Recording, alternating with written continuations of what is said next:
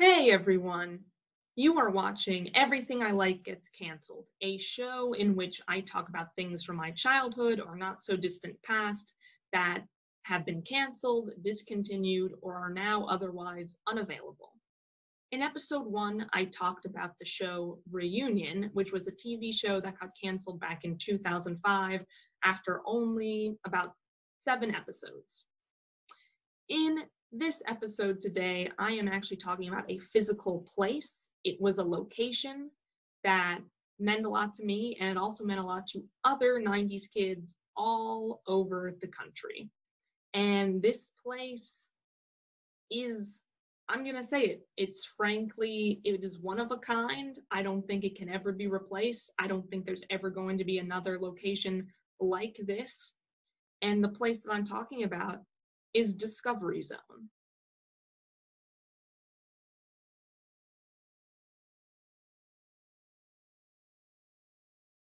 So what is Discovery Zone? A lot of videos on YouTube detail the history of Discovery Zone, who founded Discovery Zone, what the purpose of it was, and that's really not the point of this video. The point is just for me to talk about what I liked about Discovery Zone and what I remember about it.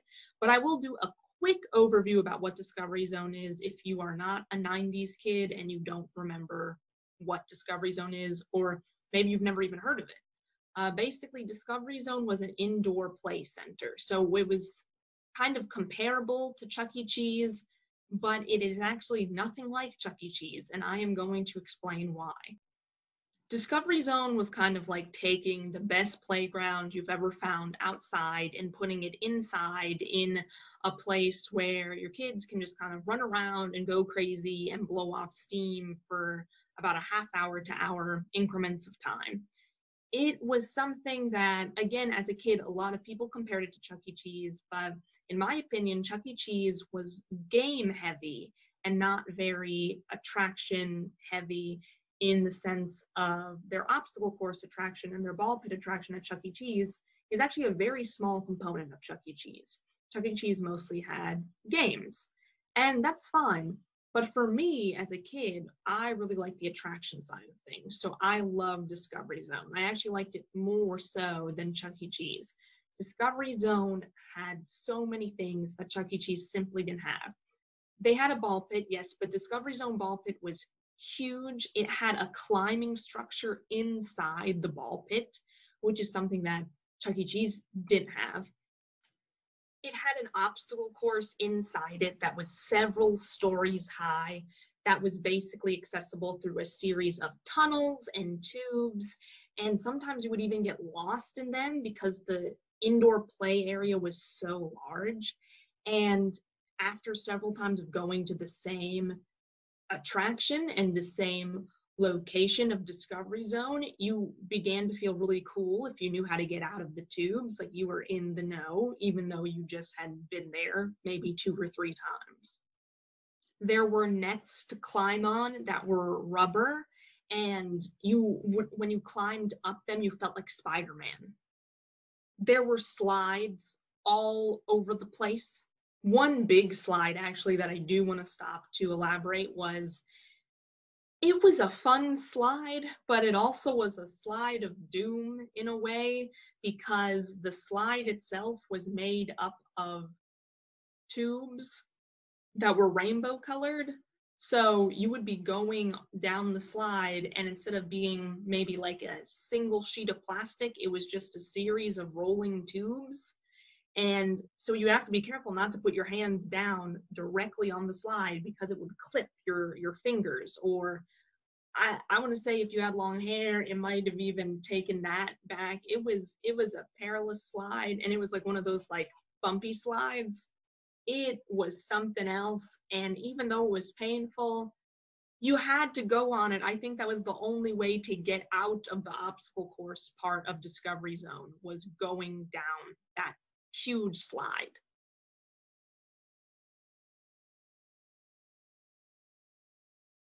There were balance beams. There was a zip line, and I'm going to be honest and say that I was always a very cautious child.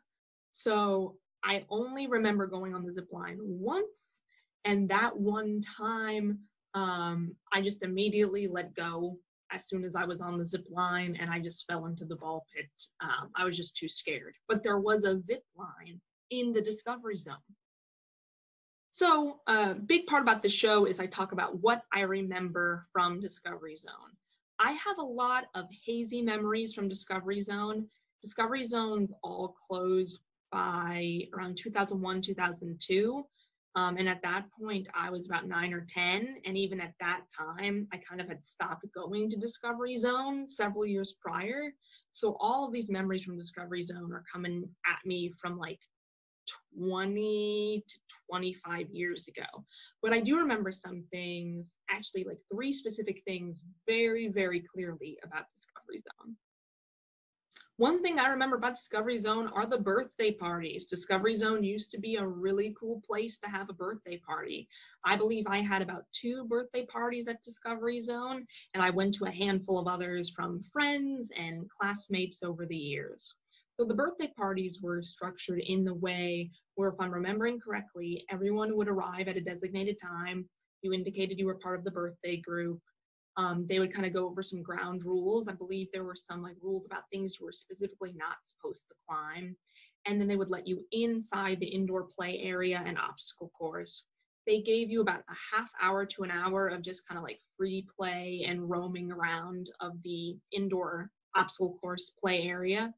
And then after that, they would take you into this room. It was like a party room.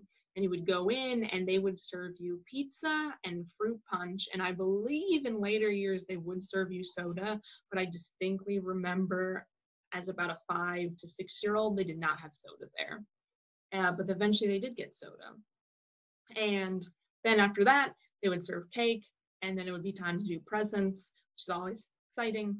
And then after that, they gave you about a half hour to go into their arcade. So as I kind of said earlier in the video, a big draw of Discovery Zone wasn't so much the arcade, but an arcade was there, and they kind of had all the classic games. They had, racing games, skee ball, et cetera, et cetera.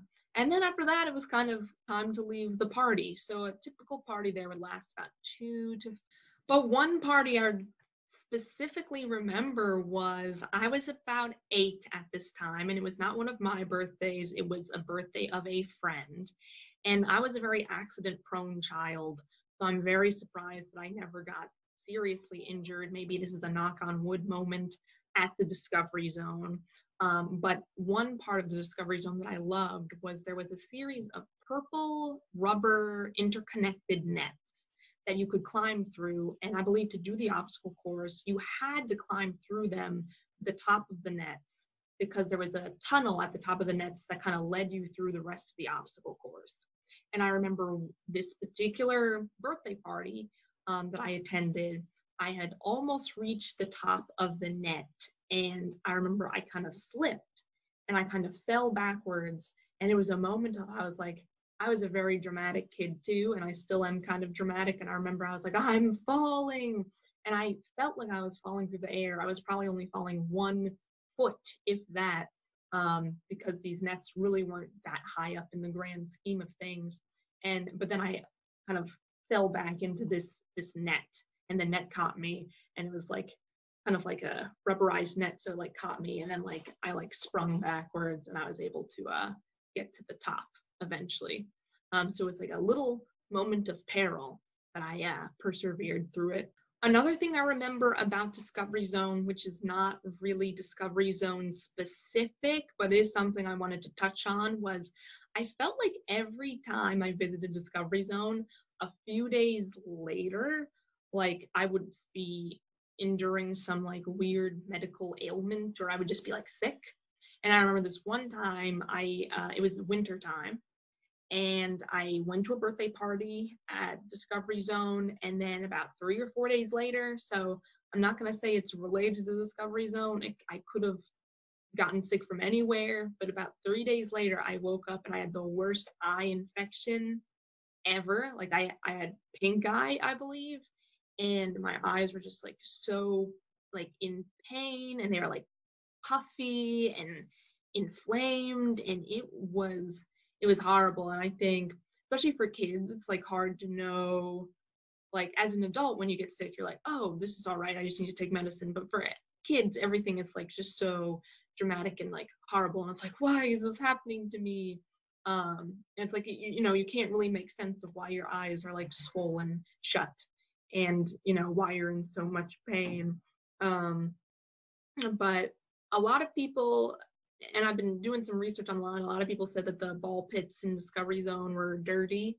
And I'm going to say, like, from my experience, I don't think they were cleaned regularly, because I remember a specific other time, not even the time I just talked about, but another time I was in the ball pit and I found someone's bracelet.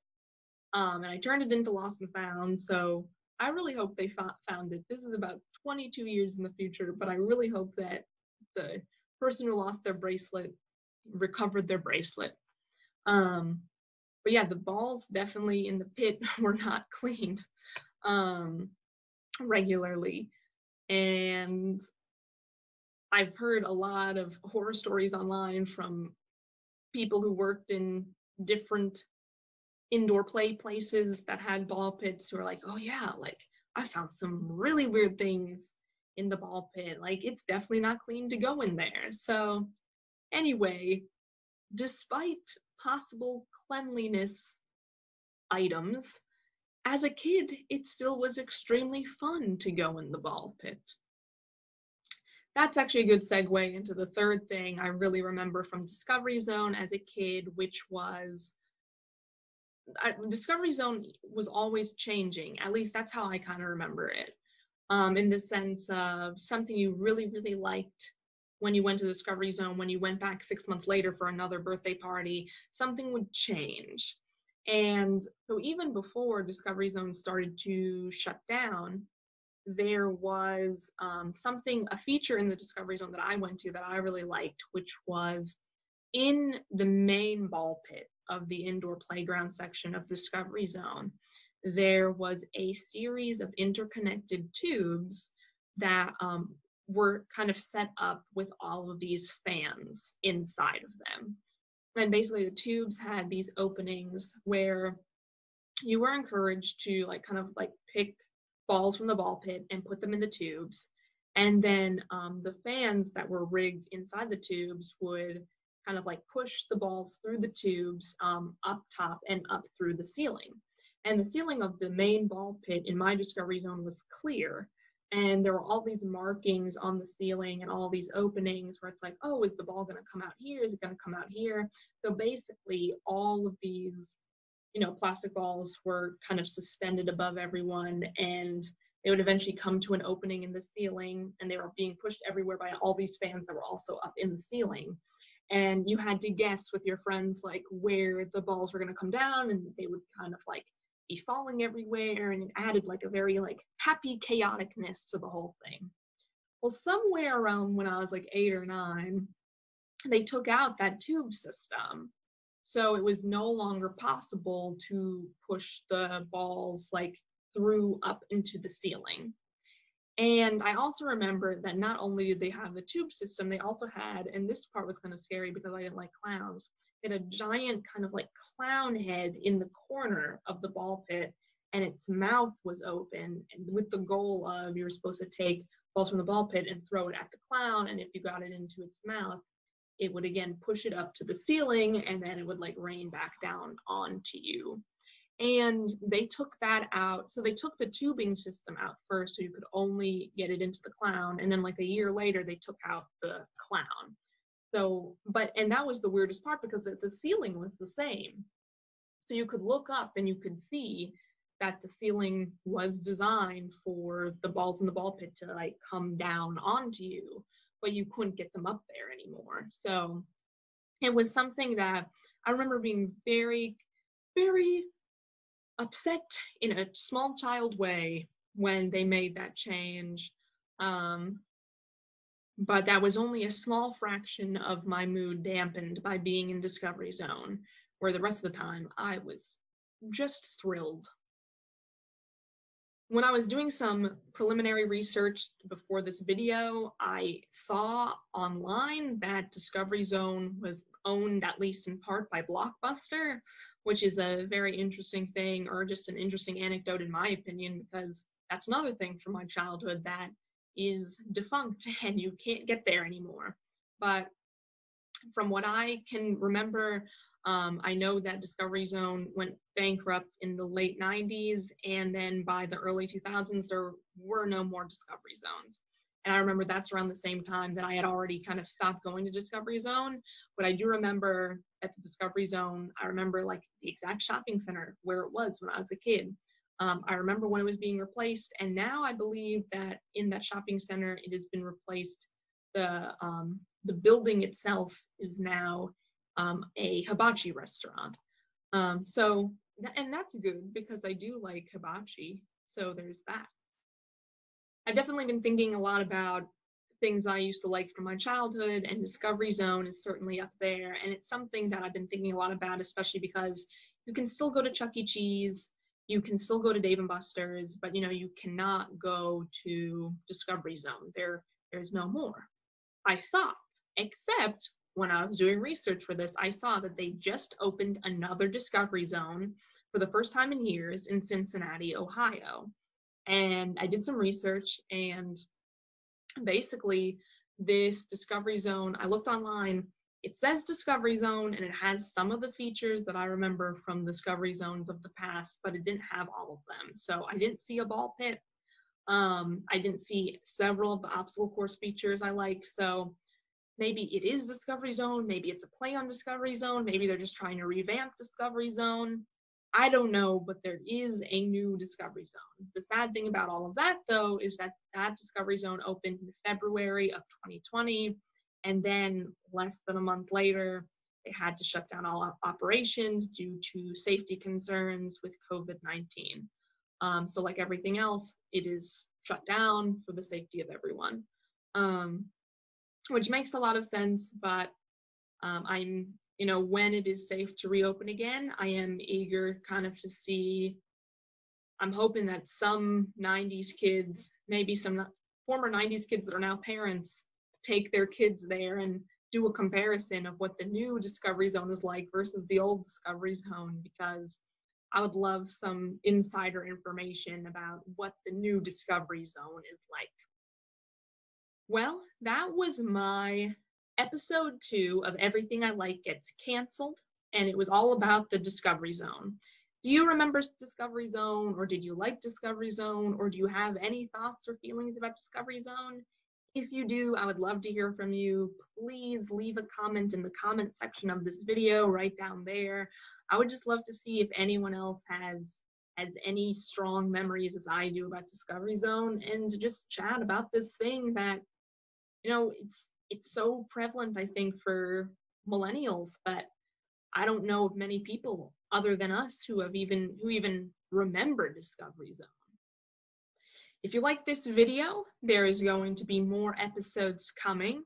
And if you enjoy the things I talk about, then maybe you would like other videos on my channel, you can subscribe with the subscribe button, or you can just check out the videos that I'm going to be linking all around my face. So with that said, I hope everyone is doing well during this time, and I will see you soon.